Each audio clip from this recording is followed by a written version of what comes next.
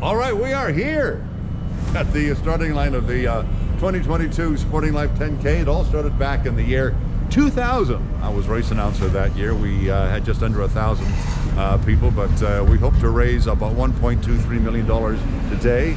Since the year 2000, we've raised over $23 million for the Campfire Circle. These are children dealing with cancer and their families, so this is a wonderful cancer thing they stay at. But we're expecting over 11,000 runners today. It's a beautiful day. It's about 8 degrees here at the start and heading up to 13 degrees, and we're all set to rock and roll.